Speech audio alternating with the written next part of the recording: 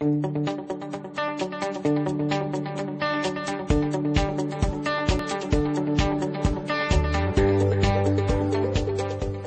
and welcome to Escoffier Online International Culinary Academy. I'm Chef Mark, your mentor for today and chef educator. We're excited to have you with us as we broadcast on the World Wide Web to our far-flung students in over 16 countries. So yes, we are internationally acclaimed, and we're a very fine program, which includes baking and pastry as well. So we'll tell you more about that later on. But for today, it's our weekly culinary live webcast. We're live, so feel free to type in, join the chat, reduce your screen, you'll see the chat bar on your right. We're happy to take your questions about foods in general, or any questions that apply to your studies. And for those who have joined us today for the first time, we welcome you to become part of our community of cooks. And that's where we're creating an international community of cooks. It's about showing you best practices and sharing your great recipes and techniques with us. After all, we feel we're the arbiter of a good education. Auguste Escoffier, the father of modern cuisine, and of course all his techniques and methods are very classic and well respected today, even at brick and mortar culinary schools around the world. So we're excited to have you here today. Welcome to our program. What we're doing today is in celebration of une fête nationale, or Bastille Day, a national holiday in France. We're doing a classic dish from French cuisine, made popular some years ago. Those who recall the black and white TV days, or even color TV days, when Julia Child's Boeuf Bourguignon. So we're doing that today. We're doing a great recipe from Chef Julia, her French beef stew with Burgundy wine. That's what we're preparing today. I think it always sounds better when it's a French name. It's nice to put beef Burgundy with noodles on the menu, but all of a sudden you call it Boeuf Bourguignon with pomme parcier. Well, that's $13.95 a portion. So think about menu merchandising if you create a menu for a family or friends or a guest. So making that Boeuf Bourguignon today, beef stew, different than a daube, different than a stew in the fact that it's actually braised, which means partially covered with liquid, where a stew is totally submerged. And in the classic Boeuf Bourguignon that Julia Child did, the pieces of meat are much larger, so we'll be cutting those today for you. So what I've done is bought myself a very nice chuck, boneless chuck roast or boneless chuck steak. This is as thin as a gauge as you want. A little thicker is better. We're going to cut this into pieces, 2-inch, 3-inch chunks. Oh, and by the way, the recipe is already up, I believe, or will be up shortly for you to look at. So feel free to chat about the best beef stew or beef burgundy you've ever had. And what's nice about this is, unlike beef stew doesn't usually have any alcohol. Beef burgundy, 2 cups of burgundy wine. And we'll have that today for you as well. Not to taste, unfortunately, but to use in our cooking. So when you buy the chuck, nice chuck roast, it can be boneless. Easier that way. You can buy yourself, a recipe calls for 3 pounds of a boneless chuck. So we're going to cut it into large sections. The large sections are important to remove some of the fat. And always cut your meat along the interior silver skin. You see that? There's the silver skin that's here. If you follow the natural contours of meat, really can't go wrong. So I'm going to trim off some of the fat. The beef fat suet can be used for something else. If you use or collect enough beef fat, it in fact can be used for a British dish, Yorkshire pudding or Yorkshire popovers. As I was studying cuisine in France some years back, we realized that French culture is wonderful the world over, and their cuisine, also spectacular. Rather poor at being a colonial power. The converse is true with the British. Great colonial power, cuisine not so good. So at least a good contribution to British cooking is some good stews. Certainly they like Boeuf Bourguignon, and they also like Yorkshire pudding, Yorkshire popovers. So that's what you use with the beef suet or beef fat. So here are some sections here. Let's cut them into large pieces. Large chunks, because this stew braises very nicely. in a covered marmite or covered pot, which we have. I'll show you that. So you need to have a ovenable pot, marmite, casserole, or brazier with a lid so you can fit it into the oven. So there's our meat. We're not going to salt it. It's going to be braised in liquid for a while, so we don't want the salt to reduce down and make it very salty. So this is one of the few dishes that you do not salt the beef before. So trim off some of the excess fat. Oh, some fat is good, because in French cuisine, or the foods of the holidays in France, fat is their friend, so is some salt. So salt and fat do have their places. Just be sure to use them judiciously and in small amounts, right? So a little fat is good, a little salt is good to make food flavorful. So there's our beautifully cut up chuck. We prefer chuck, then we do the bottom round. I'm going to bring this over to the stove now, then we'll come back and do a few more things.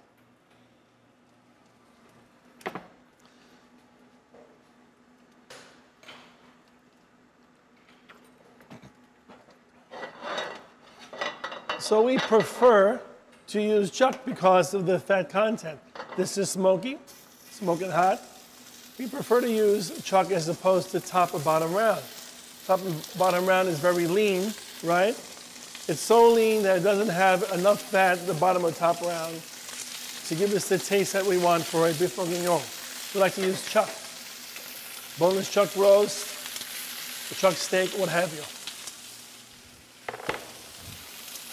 So we're going to see that's on high heat. The pan was heated earlier, right? I got a heavy bottom saute pan.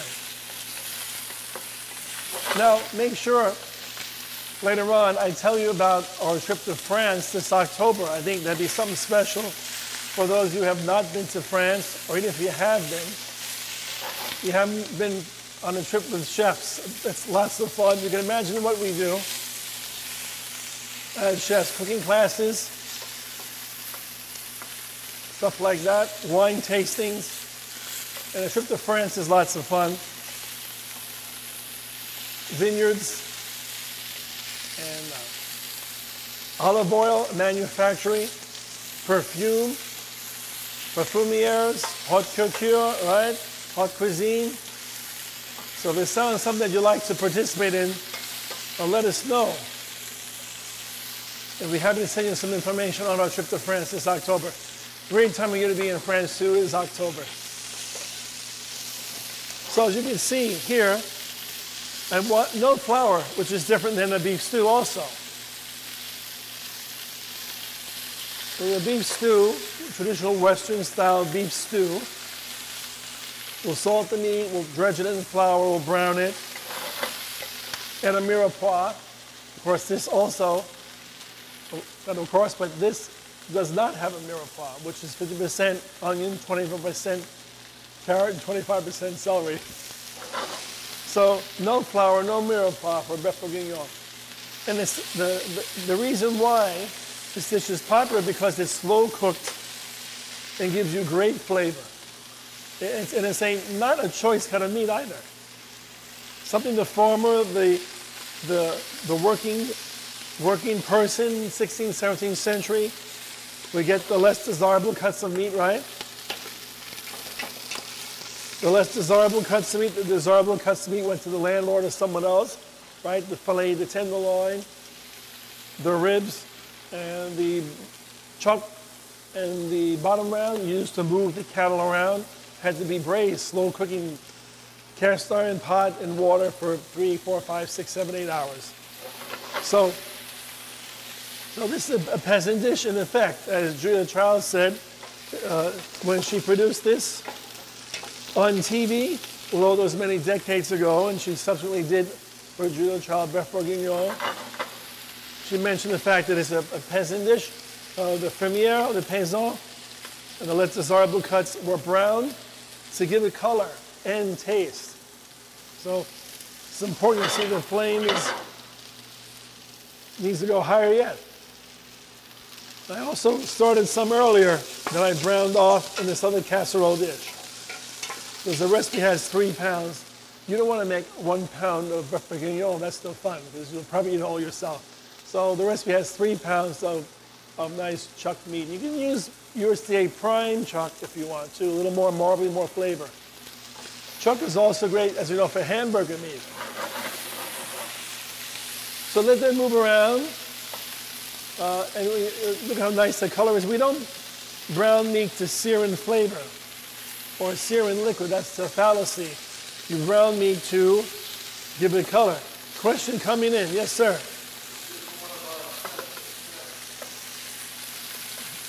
Someone asked, is this one of our assessments?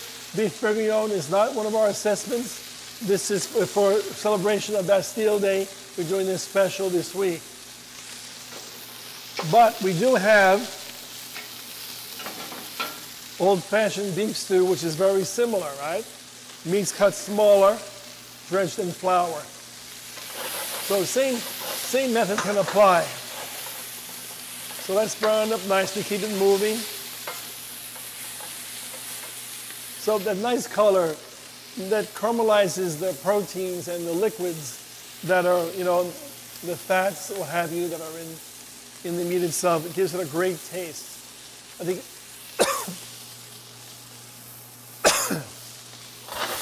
better put the fan on. A good stew has nice caramelized meat flavor.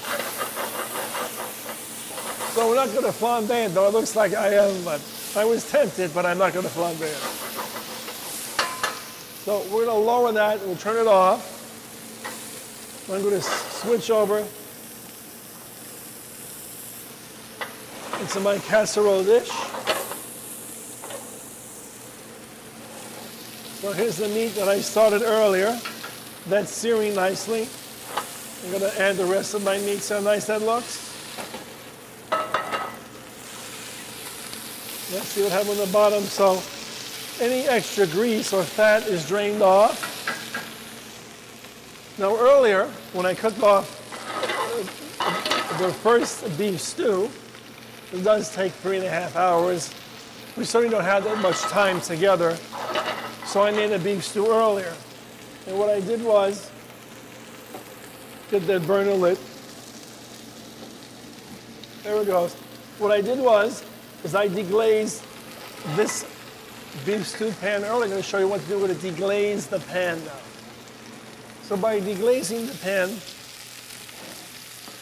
once the meat is removed from that, you're going to have all sorts of little drippings, or what they call foam, on the bottom. And this was the drippings and the fond from all the meat that I browned earlier. I just showed you some of the meat that I was browning.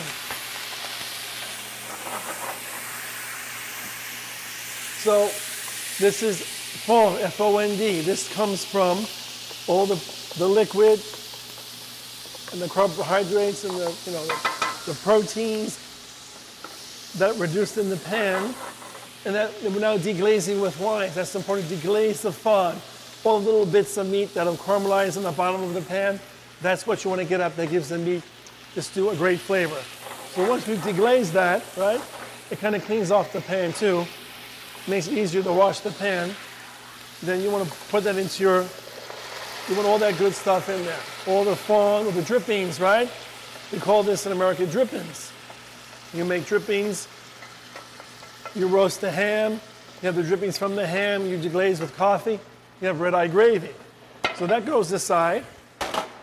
Now I have just the seared meat, drain out the excess oil where necessary, degreased, and then deglaze the pan.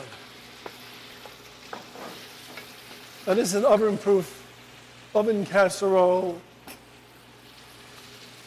nice copper casserole tin line.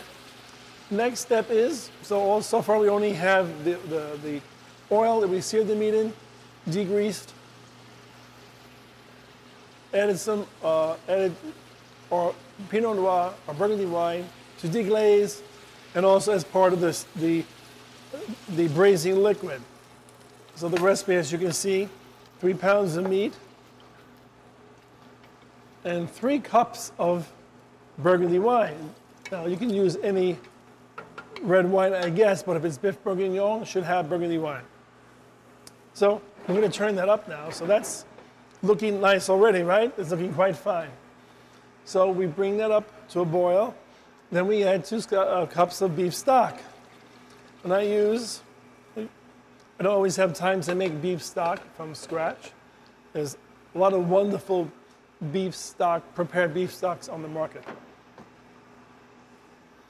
That's really smelling nice already. And we have 3 hours to go yet to make those pieces of meat fork tender, because it's tough now, right? So let that submerge. So what are our next ingredients? 2 bay leaves. Turkish bay leaves are good. They say they have more flavor than the California bay leaves. You can crack them in half. Kind of releases them. Make sure you retrieve them after. Put that in there. We'll need 1 clove of garlic minced.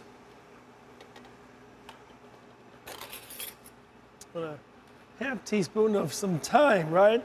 And that's one of the great things of French cuisine is that through centuries they know how to use the right amount of spice to everything. I'm not saying that French cuisine is the greatest cuisine in the world, but it happens to be the language of the professional and commercial and home kitchen is the use of French culinary terms. So julienne, sauté, brunoise, and all those things one learns as a cook. And then they're used in Western kitchens the world over. If you go to a Japanese kitchen, they'll have culinary French knowledge. They'll use that in their cooking processes. Tablespoon of tomato paste.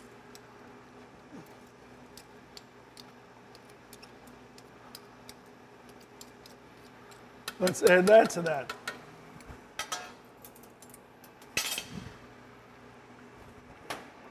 Let's combine that as this is starting to simmer now. So combine that tomato paste well. It just gives the sauce just a slight depth to it. We'll certainly get plenty of depth with 3 cups of red wine, right? It just gives a little acid note to it because of the beef flavor. Thyme is traditionally served with beef. It's good for that. Rosemary would be too overpowering. What we'll want to do then is just add a little salt, not very much, just a little bit, maybe a half a teaspoon, so that the beef absorbs that salt that's in the liquid. So we don't want to have too much salt. So it's fine to add some now, because if we would add it before, then it would have been very salty. And as you know, you want to salt towards the end of a stew or a braised dish. A steak you would season before. So let's come to a simmer. We're going to put the lid on. We're going to put it into our oven. It's at a 325-degree oven for about 3 hours.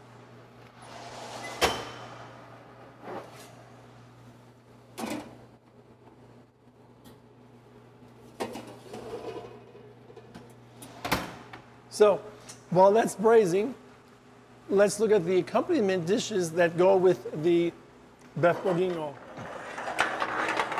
Now also make sure someone asks the question about what did your child think about Auguste Escoffier? Someone needs to ask me that question later on.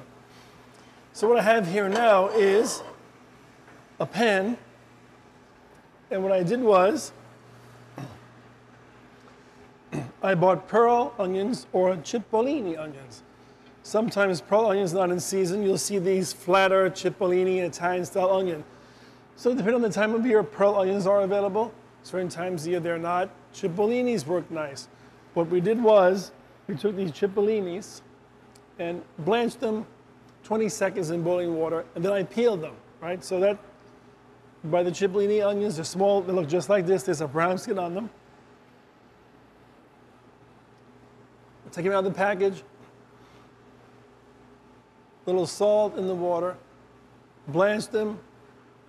Maybe 10, 20 seconds. Check and see that the skin has shrunk back from the onion. Take them out and then peel them while they're warm, and you have nice cipollini onions. These are nice to saute too. They brown up very nicely. But in this preparation, as Julia Child has showed us, we actually cook them in water and butter. So once I blanch them, remove the skin, it can be refrigerated. And even that beef stew at this point can be refrigerated, the Boeuf Bourguignon, done tomorrow. I'm going to put them in some water halfway up the height of the onion, and some butter, and a little salt. And let those simmer. And it depends how long you had them in the simmering water, 15 minutes until tender. So we'll want to check that in a few moments. So I had them on a little earlier, so they're nice and tender. What's nice about these onions, like any onion, you can grill an onion, get that strong taste, like on a shish kebab or something, or grilled onions on a grill themselves. They're a little stronger. You want to use the Vidalia or the Walla Walla or the Maui onion. But these are the Cipollini, nice and sweet as pearl onions. They're really nice to have, and they're not so oniony, I guess you could say, when they're sweeter, when they're smaller and cooked in the water and some butter. So those are nice and tender. Let's push those aside. Now the next item we have for this is, I'm going to go over to the cutting board now. While that's doing its job there, is we're going to be preparing the mushrooms for this.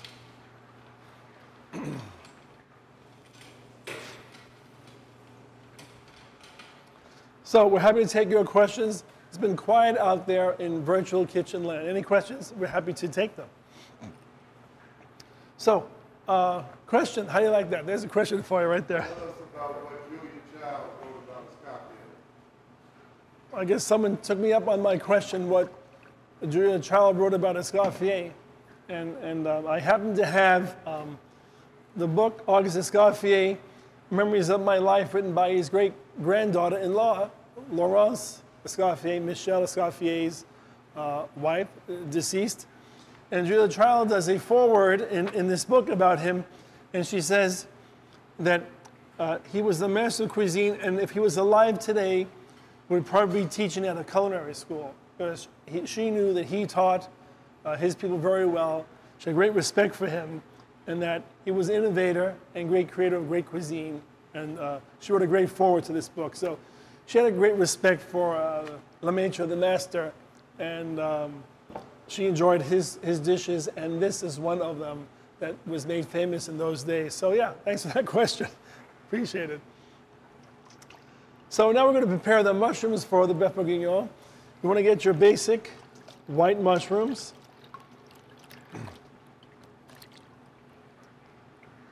And you want to buy them with the caps closed. That's very important that the caps are closed, because they're fresher. Closed cap means fresher. As the gills recede, a little older. Chef, is it true that you should not put mushrooms in water to wash them off? So someone asked that I'm putting mushrooms in water to wash them. And that is what you do, or you can take a mushroom brush and brush the dirt from them. That would take longer if you have to do a dozen, 3 dozen, 5 dozen mushrooms. Now mushrooms do not absorb liquid.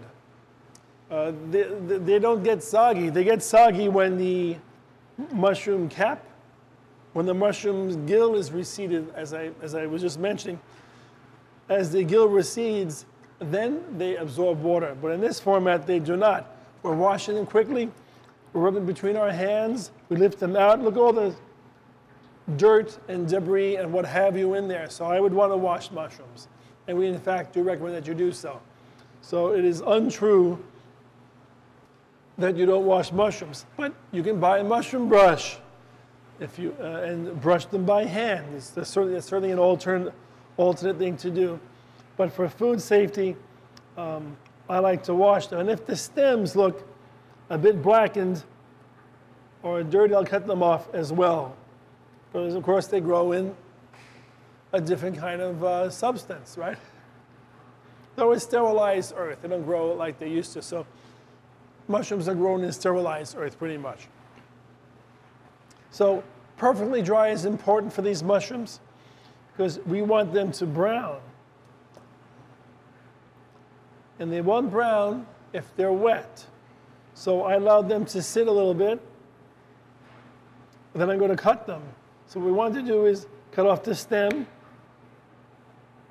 cut the stem on the bias, and cut the mushroom into quarters. See that? So we use the stem as well. You have a large mushroom, cut it into thirds, right? Or about the same size, and then we put them into our mushroom bowl. So here are the mushrooms that I washed and perfectly dried them earlier. I use lemon juice to keep the mushrooms white.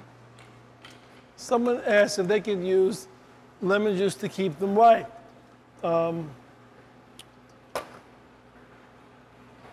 Well, I guess it depends what the use for them is. These are white mushrooms. I washed them, I dried them, I'm ready to cook them. I don't want to add any other liquid to them because I want them to be lightly brown. You can store mushrooms, large mushrooms if you want, in water. When we used to do deep fried mushrooms, we had to put them in the batter. Sometimes we put lemon water, the whole mushroom now, closed capped. Sometimes we would put the mushrooms in lemon water to keep them white, but yeah, you can do that if you want to, but then they need to be dried perfectly, or unless you're going to put them in a batter. Is there any substitute for mushrooms I'm allergic? So someone asked what they can use instead of mushrooms in the dish they're allergic to them. You can take them all together. What mushrooms do chemically to your palate, it affects your taste buds in a way that makes things taste sweeter. So mushrooms have the tendency of making things taste sweeter, like a beef, you know, it had beef, had the beefy flavor. So mushrooms do that. I don't know what would substitute for a mushroom because what that chemical reaction does, but certainly you can use something else. Then you want to put green zucchini in there or summer squash, right? That'd be nice too. Cook it the same way. Buy your summer squash, wash it, quarter it, and then you want to blanch them first because you wouldn't be able to saute quartered summer squash. So that's a nice idea. Patty pan squash would work nice too. Cut those in half. You can saute those. So those are some things you can do. So I have butter now. Go ahead, sir. So I have butter now. The butter's hot. Go ahead, sir. Do you use salted or unsalted butter? So the question was, do you use salt or unsalted butter? I always use sweet butter. Unsalted is fresher. Sweet butter, unsalted butter doesn't have a preservative in it, which is salt. So naturally it's going to be fresher than salted butter, which is preserved. So always buy sweet butter. But for the table, sometimes people like salted butter, put it on bread, right? I like to control the amount of salt in my food. So those are great questions. You know, we really enjoy getting your questions because everyone can hear and share that knowledge, and you'd be surprised what the knowledge people have when you get food people in one room. The knowledge they have is spectacular. And that's some of the reasons why I enjoy this so much, is that because I get to learn something new every day that I'm cooking.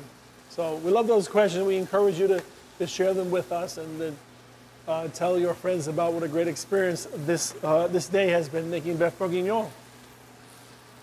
So we're going to toss those shrooms. We want them lightly browned.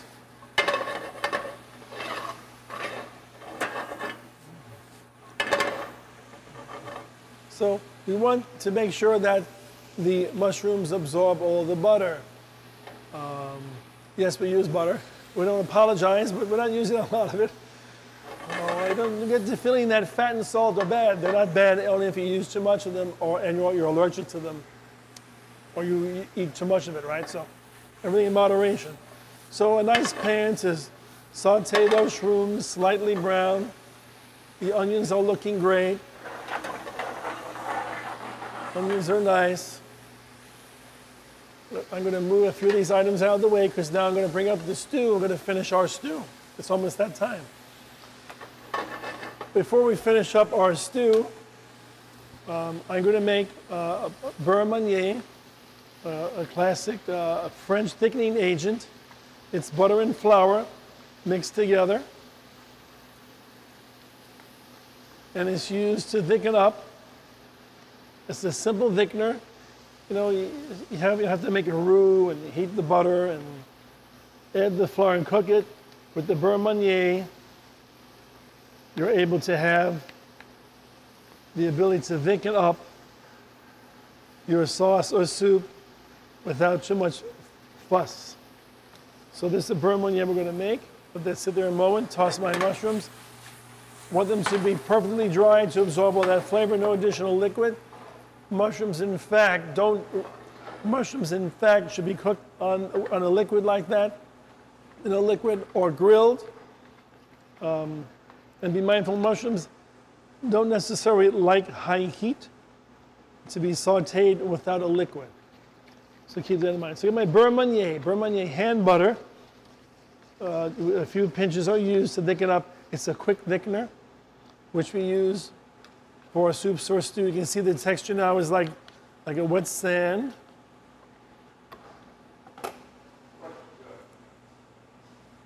How do you know when the mushrooms are done?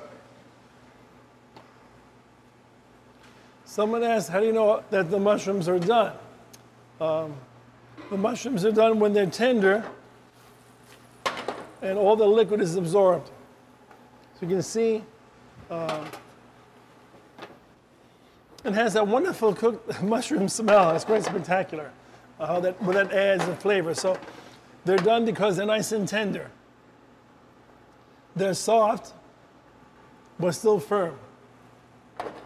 So you taste one too. That's good way to tell if a mushroom's done. Give it a little taste and see.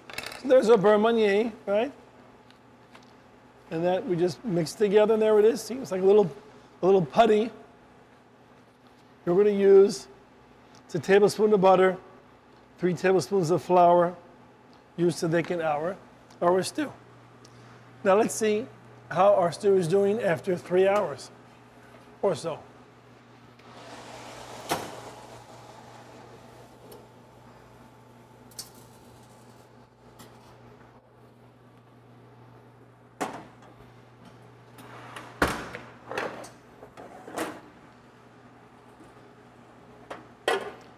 So remember, the pan is hot, so put a towel on the handle. Remember, you're taking this out of the oven. That's important, right? So be sure. The lid handle is also hot too. So we're going to remove this lid handle altogether out of the way. And let's see what we have.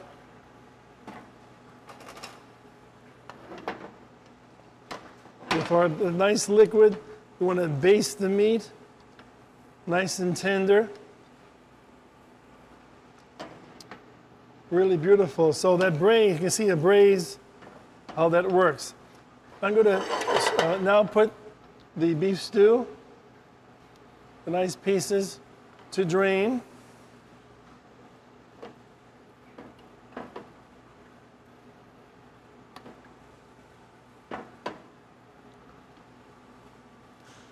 So they're nice and tender. It really smells quite spectacular. And the beef is nice and tender. And the chuck has all that nice fat, so it gives it such great flavor.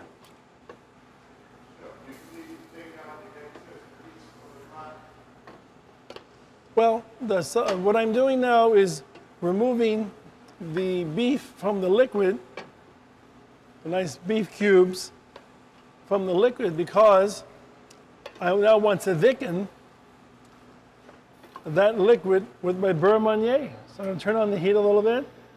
All right, see? There's no grease to speak of in there. Now the handle's hot. I've been touching it. I'm going to add a little wine. Add just a little more wine to that, okay? I'm using the nice McManus California Pinot Noir. It's a Burgundy, right? So Pinot Noir is our Burgundy wine. So McManus is from Ripon, California, Central Valley. So I want that to simmer. And I'm going to add some of my beurre Meunier because I want that to thicken, to be nice and thick.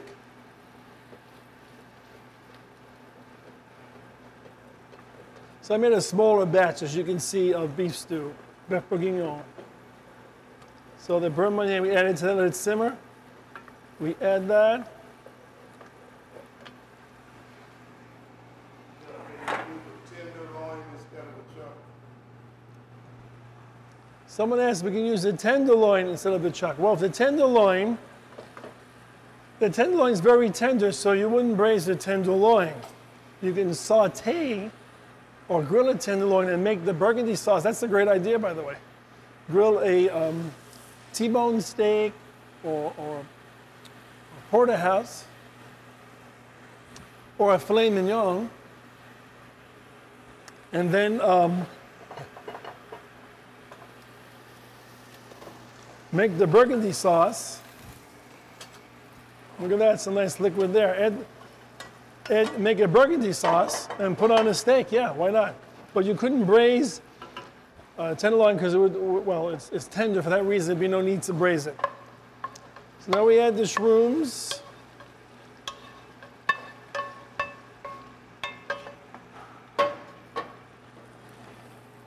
On low heat.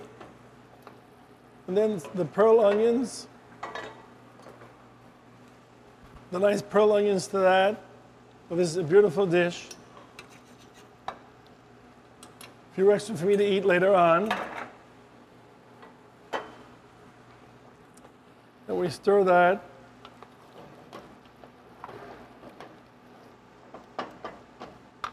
There's the bay leaf.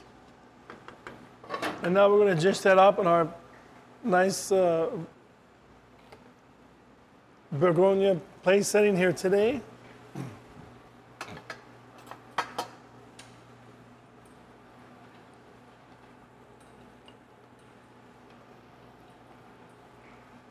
So this is a very special Boeuf Bourguignon.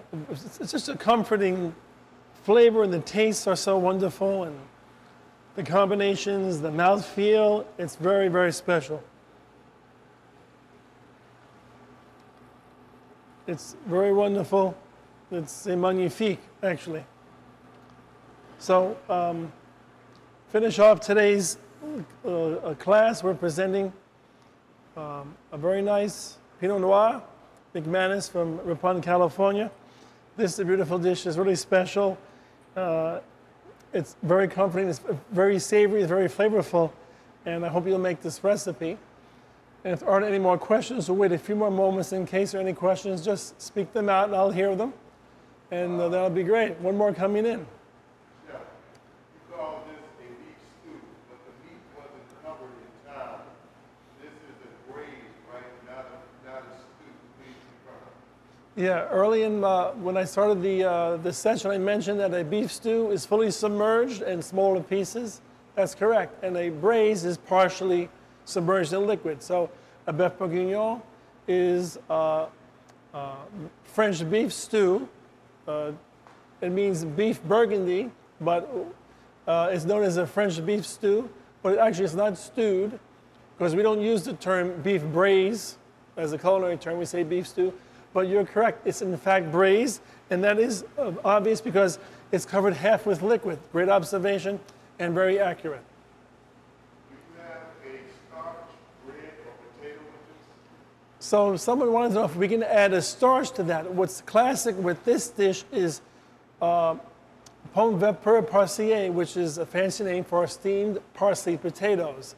That goes very well with that.